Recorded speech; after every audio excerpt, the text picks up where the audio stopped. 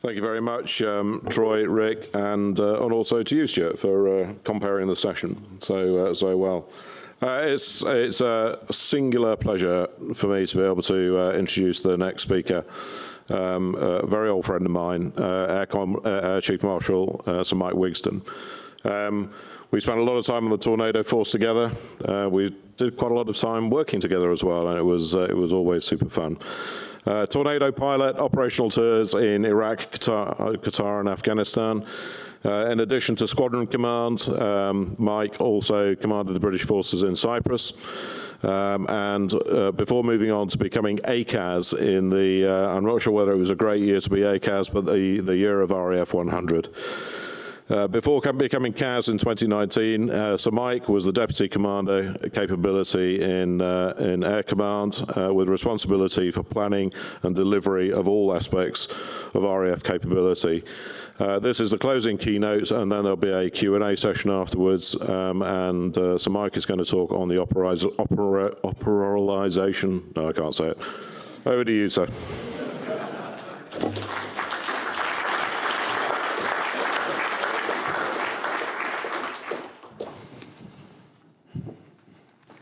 It's always risky being introduced by a former boss because you never quite know what they're going to drag out. And 2018 and the RAF centenary was always going to be career-defining for good or for bad. So I wasn't able to join you this morning, unfortunately. I was at the state opening of Parliament, and so I've had another of those surreal days in the life of the Chief of the Air Staff, where I start with medieval pageantry in the presence of our future kings, and then end talking about the future, the really relevant future, and the future of space, this genuinely exciting new domain.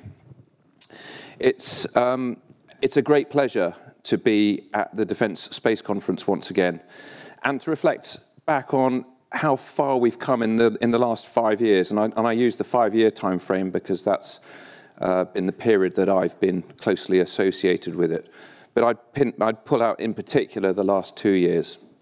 And when I say how far we've come, I mean the UK Ministry of Defence and, by extension, Her Majesty's government.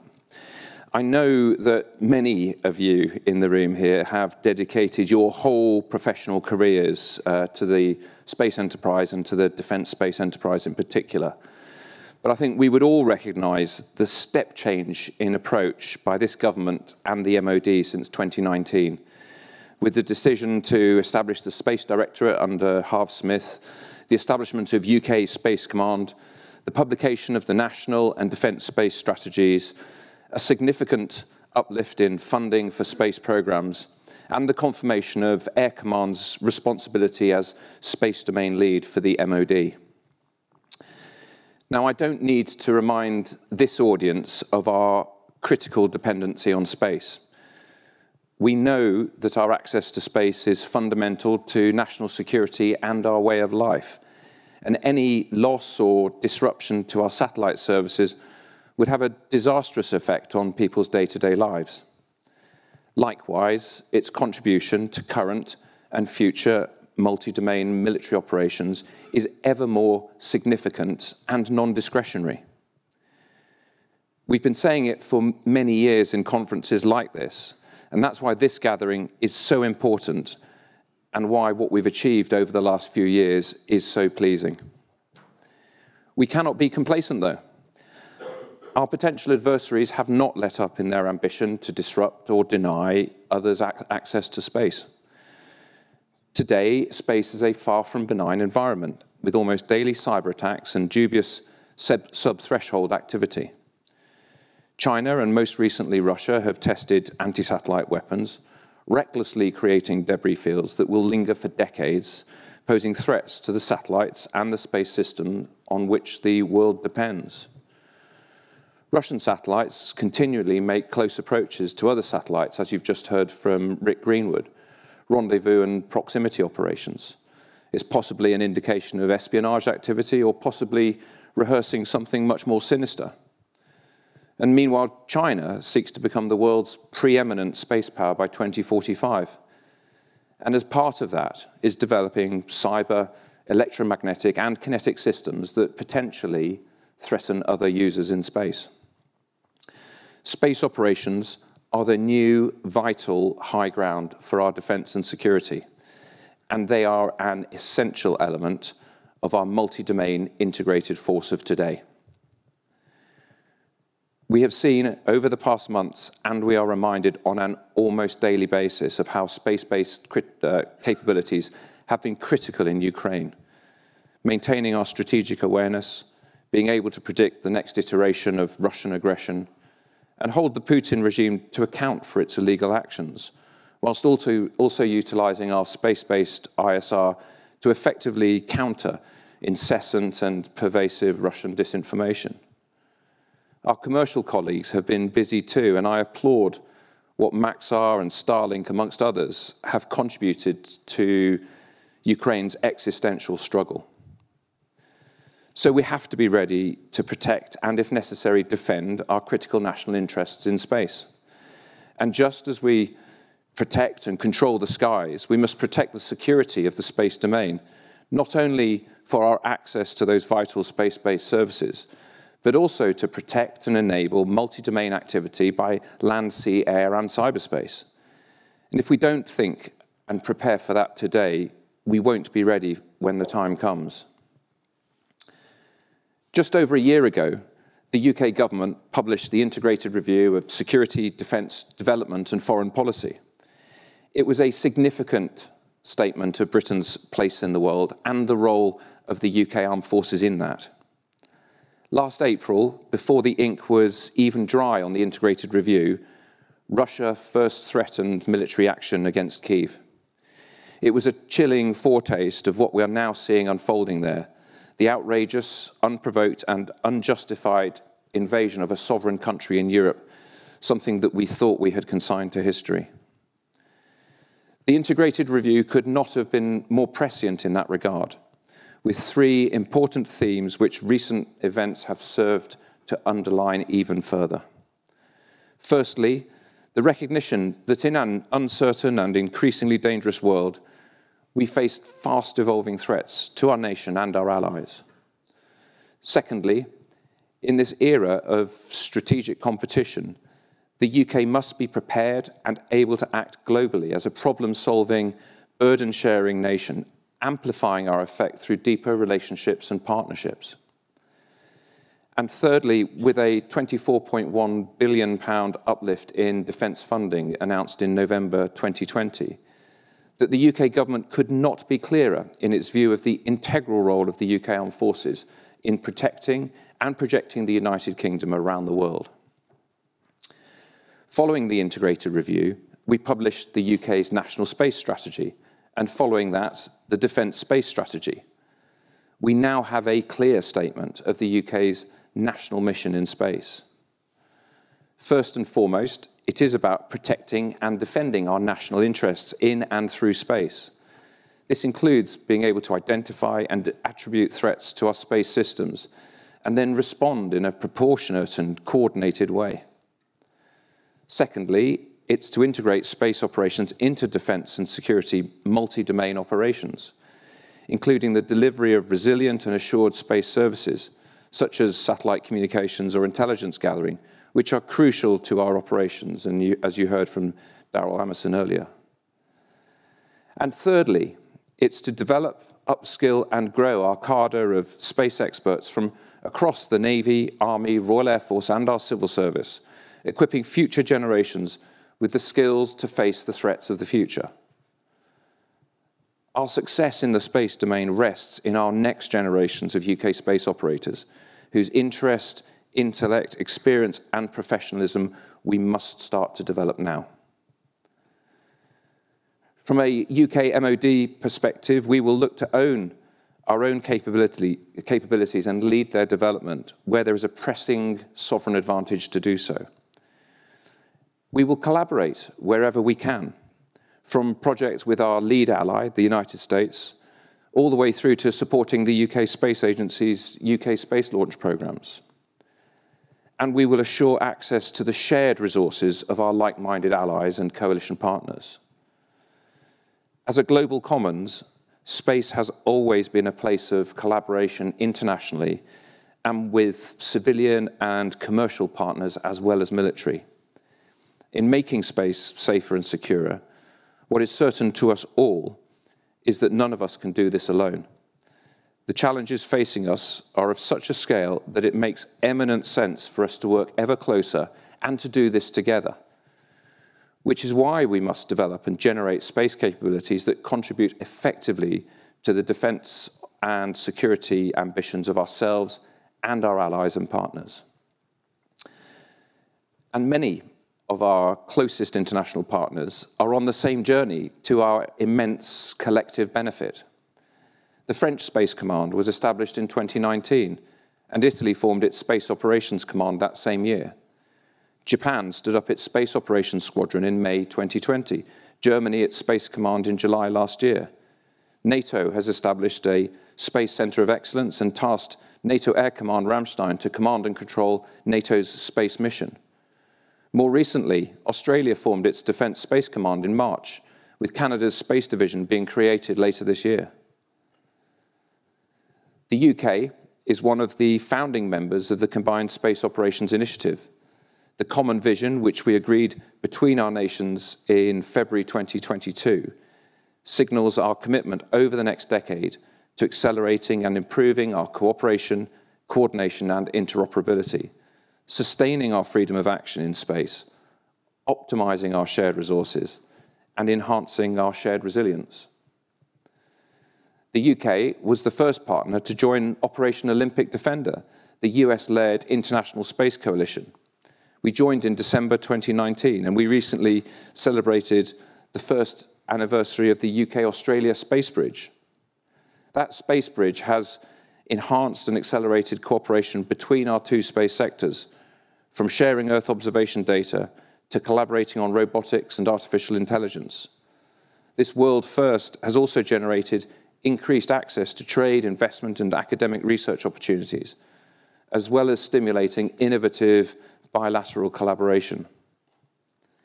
In the United Nations, the UK will continue to lead efforts to establish agreement on norms and rules of responsible behaviour in space. In 2020, the UN General Assembly First Committee voted in favour of a UK resolution on reducing space threats through norms, rules and principles of responsible behaviours. And that important work is continuing under UK sponsorship through the UN Open-Ended Working Group.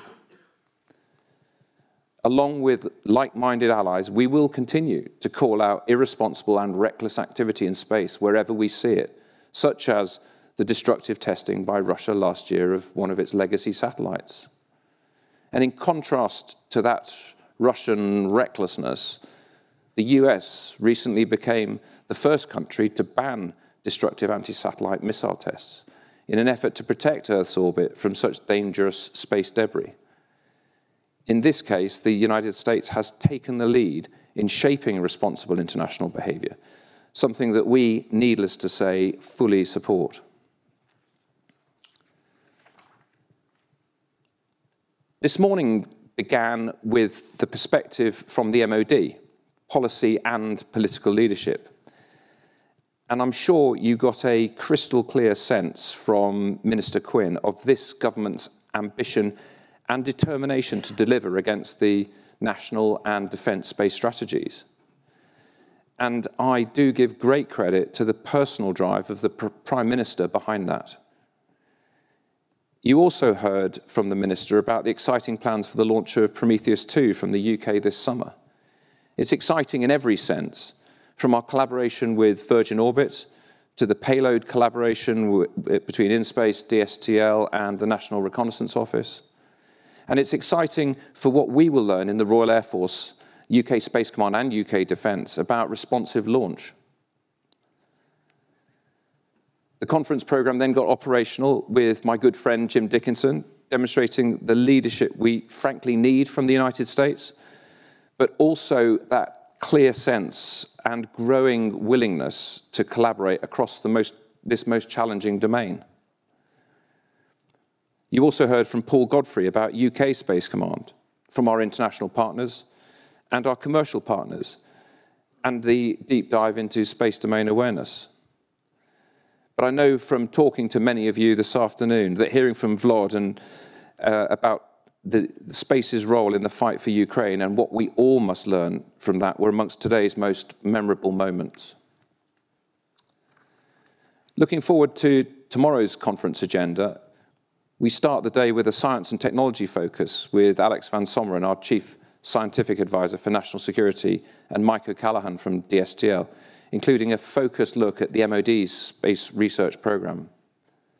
Panels and presentations throughout tomorrow will explore the importance of supporting innovation and growth through ever closer cooperation with our academic partners and the UK and international space industry, and how collectively we can continue to ignite the sparks of inspiration within our next generations of space technicians and space operators.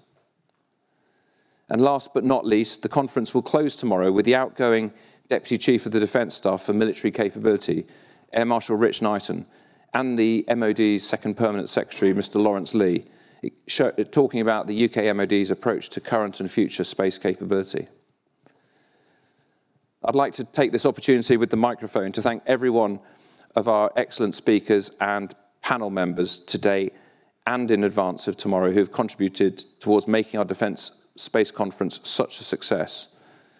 And including in that, I would call out all of those people behind the scenes who have made it happen, and particularly Roberto from the Air and Space Power Association. So thank you for your partnership in this. Space is critical to the day-to-day lives of every citizen in the UK and of our allies. Everything that makes our lives secure, comfortable, and efficient is reliant on space. Likewise, its contribution to current and future multi-domain military operations is ever more significant and non-discretionary. In that context, the ambition and direction from the UK government is clear. The space sector is important to the nation, and we must be at the forefront of the explosion of technological and commercial opportunities in space. The UK Armed Forces must be radically forward-looking to be able to protect and promote the UK's interests in space and make a leading-edge contribution to the coalition of like-minded nations and organisations that have come together to ensure that space is there for the benefit of all.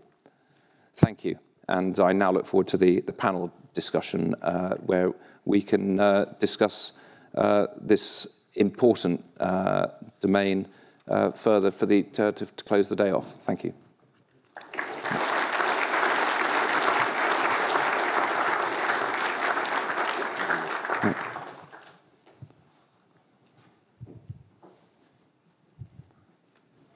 Good. Okay.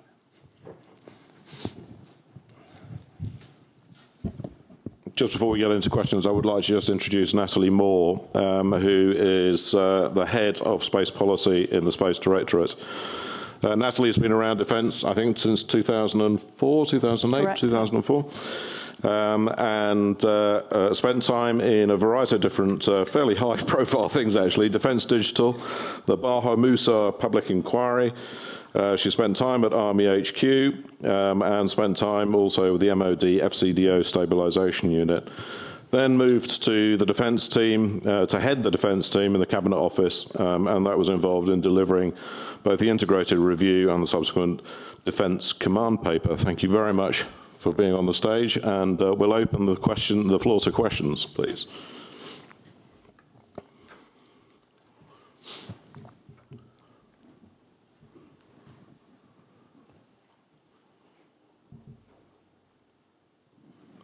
There's one at the back. Yes, please. Otherwise, you can get out with one of my questions, and they're particularly banal. Thank you. Larissa Brown from the Times. A couple of questions for Kaz. I'm just wondering, you've obviously got a lot of aircraft involved in the war in Ukraine at the moment, either flying in weapons or intercepting communications, and I'm sure you'll tell us this. I'm wondering whether they've had any sort of interference from Russian aircraft at all. We had that report last year about aircraft taking off from Cyprus, facing communication issues as a result of Russian attacks. And secondly, are you developing any defensive capabilities that would be able to defend against Chinese and Russian attacks in space? Thank you. So to the first part of your question, it would be, I think, both for the civil aviation sector, before we even get into NATO operational activity, that the NOTAM, the notice to airmen that has been placed over the Ukraine conflict area, so it recognises the significant disruption and interruption to GPS and navigational systems, similar to what we have seen, and the NOTAM that's still in place around areas of conflict in the Middle East, like Syria. So it's a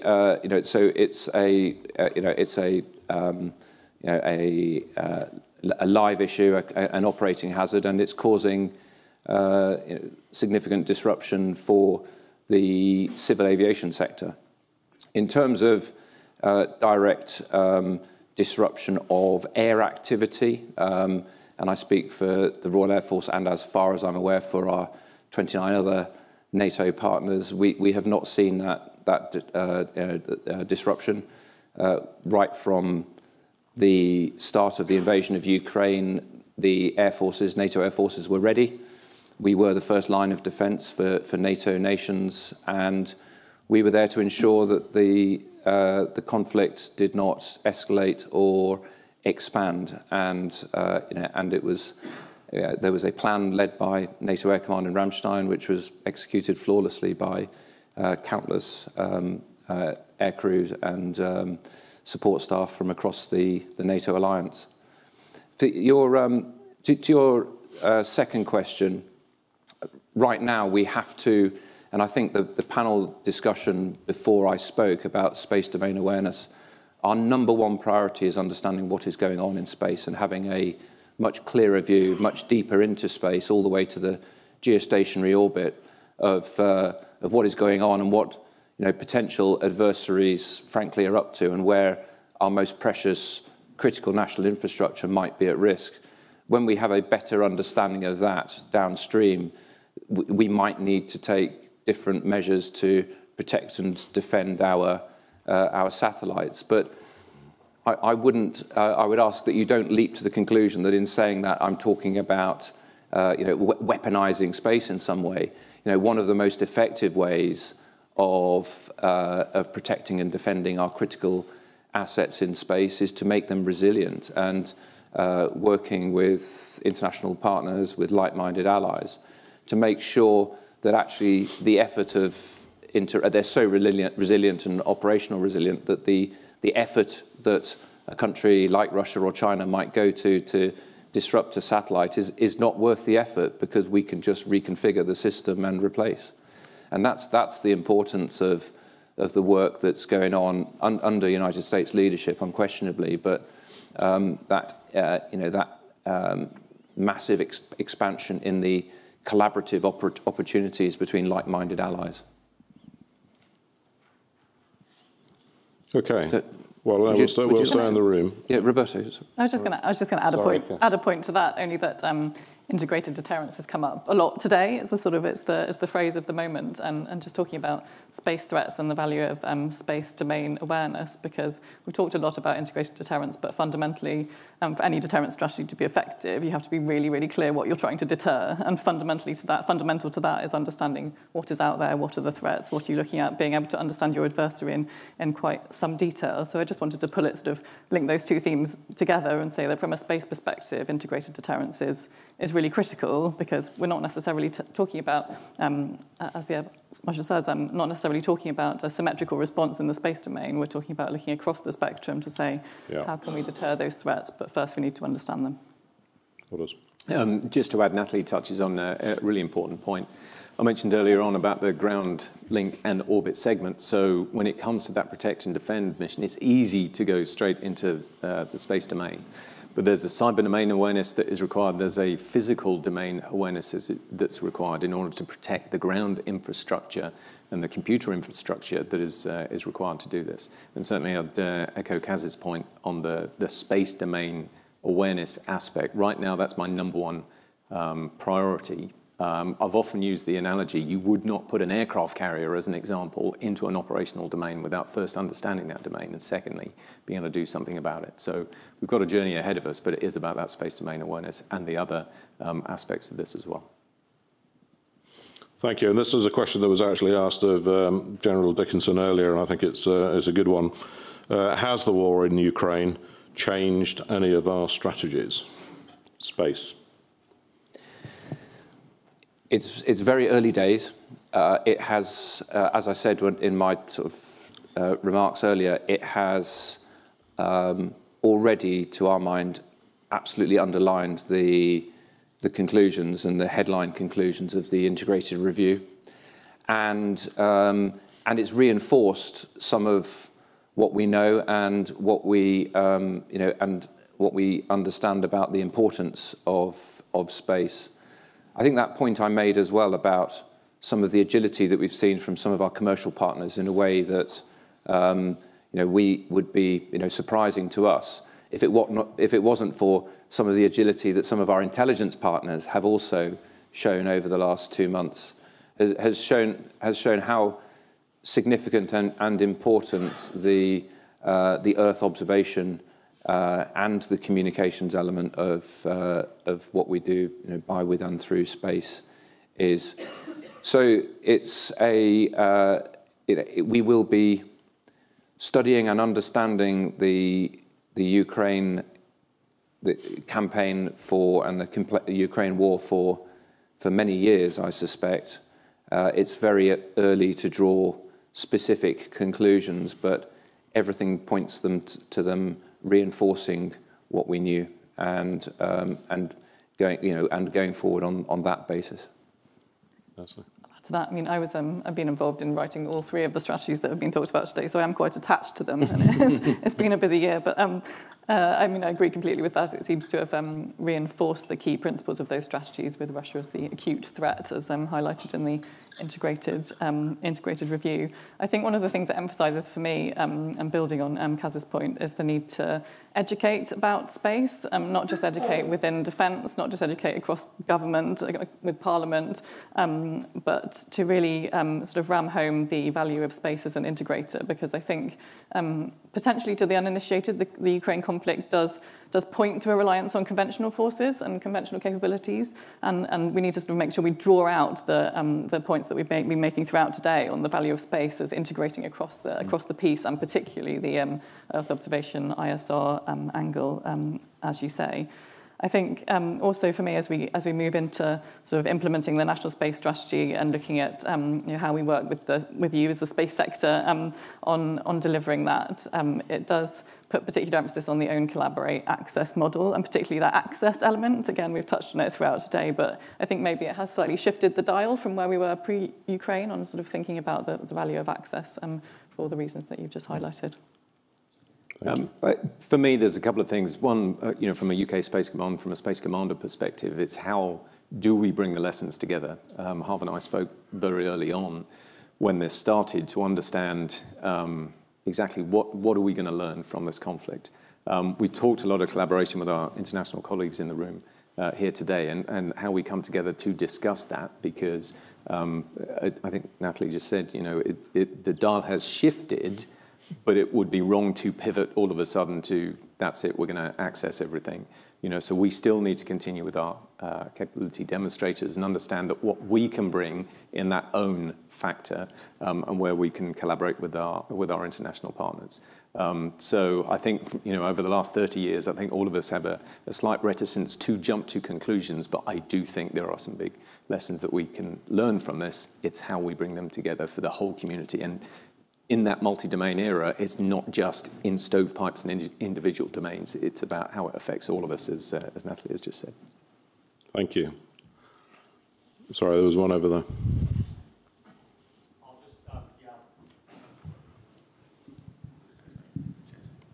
Neil Fraser from NSSL Global. So I was at one of the many space conferences a month ago on military disruptive space, and Will Whitehorn, who's the president of UK Space, quoted some interesting figures from the size and shape of the industry thing, which was that 83% of revenue to private companies is private in the UK, so 83% of revenue, which is the highest international figure, apparently. But government spending is 10th in the world as a percentage of GDP, which is a relatively low figure. So there's a good news story in that innovation and export and R&D in the private sector in the UK is really healthy. The less good news story is, we're a victim of our budget. It's fantastic we've got an extra 1.4 billion thrown at defence, which is great. So I guess the question is, A, is there likely to be more money in another round? Answer, likely no. B, is there likely to be a bit more veer and haul within bounds when all the space money sits in High Wycombe? Question. Yeah, so I think, and that will certainly be a good question to ask Rich Knighton tomorrow as well, because, and not least to sort of cross-reference and see if he says the same as me. But we absolutely looked at the settlement from the integrated review for space as a starting point. And I think those of you that have been in this game for a long time will have recognised that Standfast Skynet, that 1.5 billion was a groundbreaking in terms of a clear statement of intent around the space portfolio. But the challenge that we had with when you are dealing with taxpayers' money and the Treasury is you can't just go in and say, I'd like £3 billion. I don't quite know how I'm going to spend it, and I haven't really got any programs, but just give me the £3 billion and it'll be fine.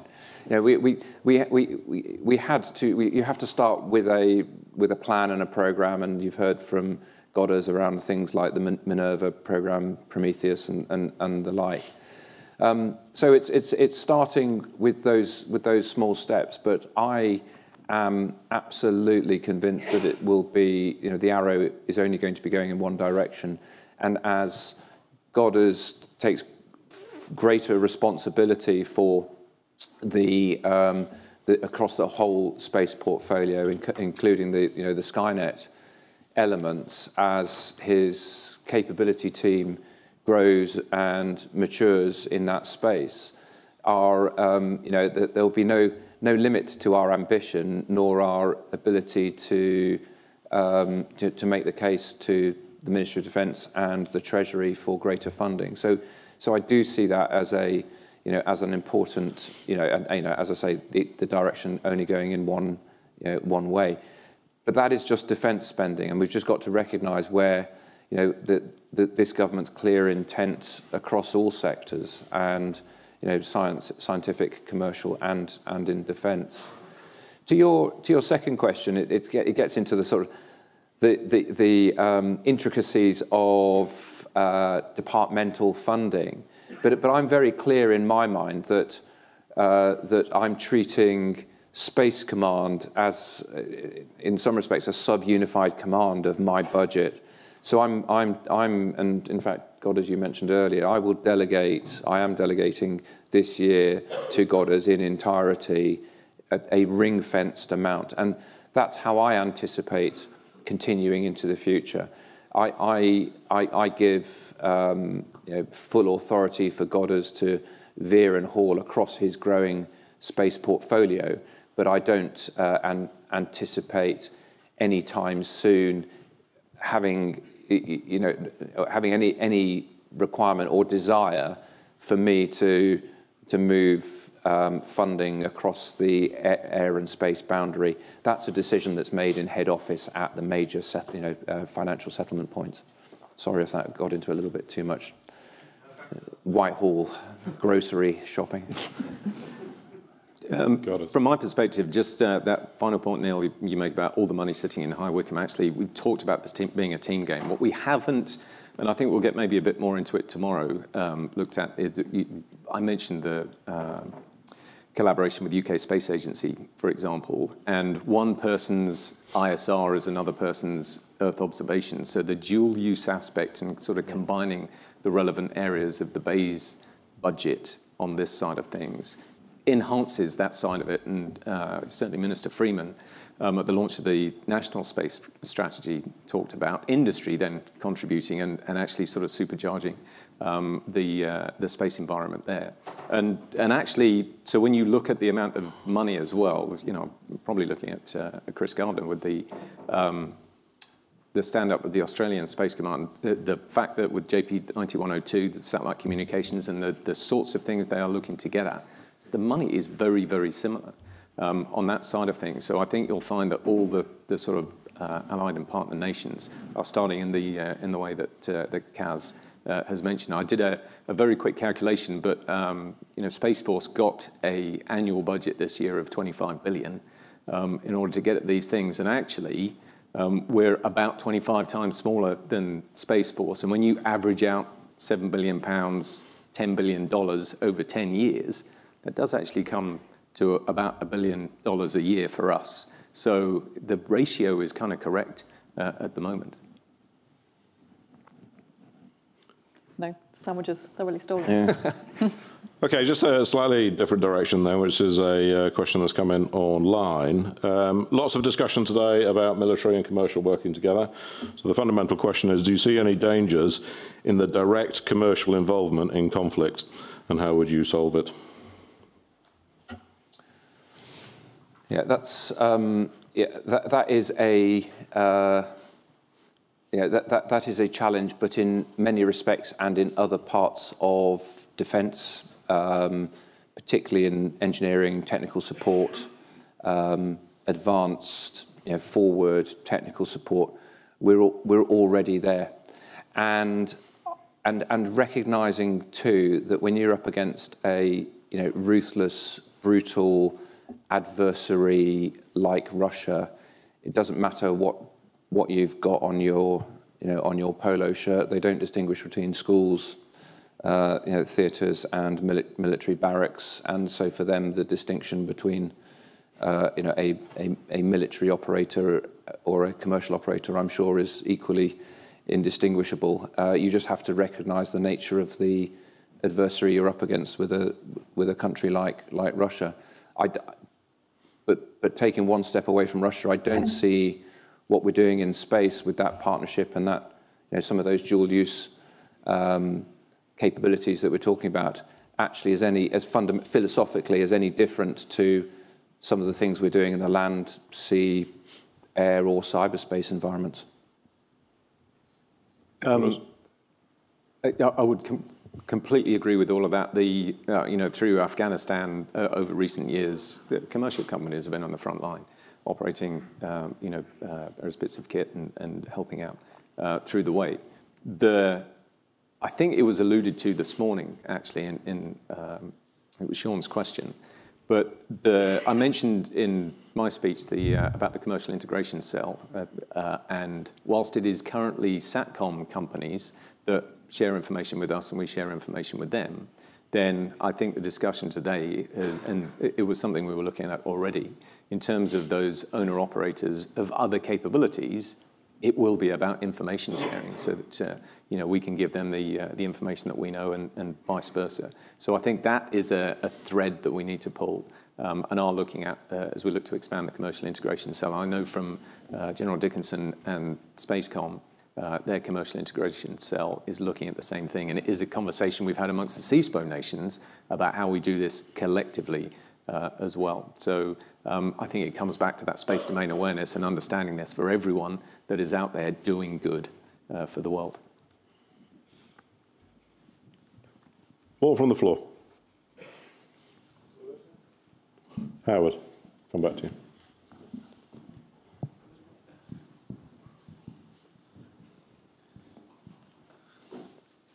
Thank you for looking to your right, Howard Wielden.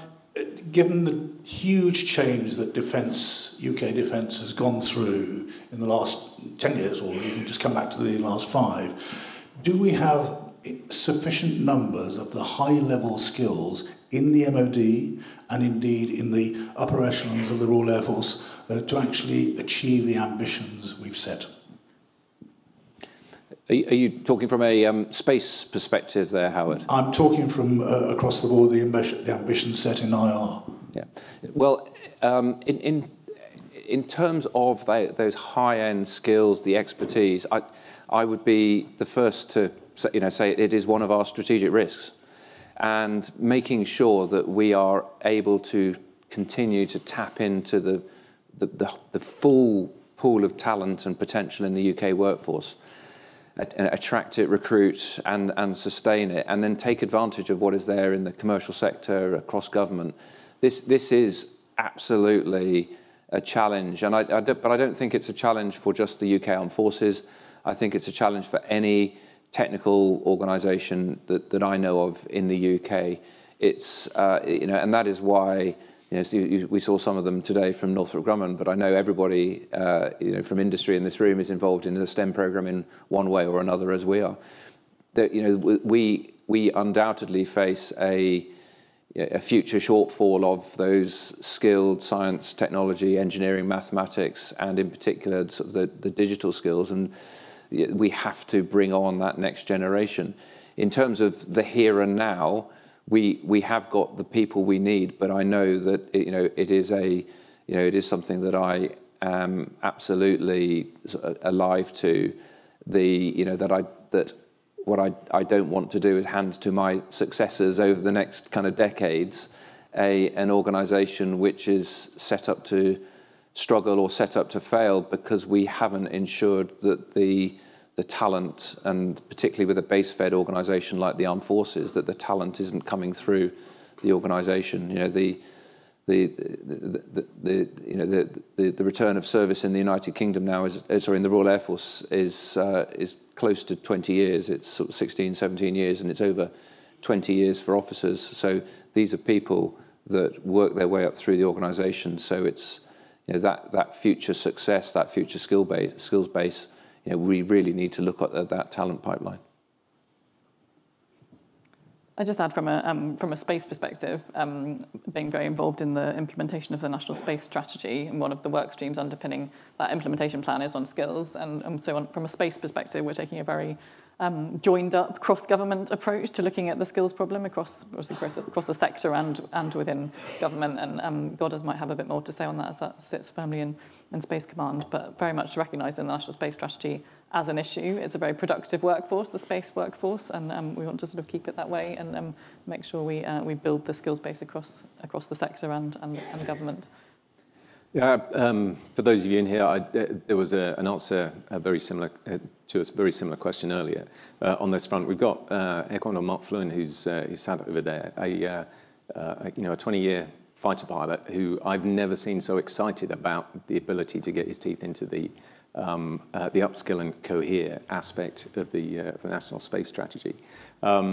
This, as I talked about with partnering and so on, there's so many opportunities out there to bring the right people in. We've just got to break the mold in certain areas. And one of the really fortunate things for us is that we've had the cyber domain just ahead of us on this, looking at unified career models, looking at zigzag career paths where people go out to industry, come back again, looking at lateral entry into the organizations. And we are going to have to do that, Howard, when it comes to it, because in order to grow this workforce and have that, from a space perspective, the right specialization. So it is a really interesting and fascinating part of what we're doing. And certainly just purely from a defense perspective, I sit here as the Training Requirements Authority, which means it is my job, I'm responsible for defense to ensure that the whole of defense gets up to a level of awareness, just a working knowledge of space, so that they understand the importance of space or how space might help to solve a problem later on in their career.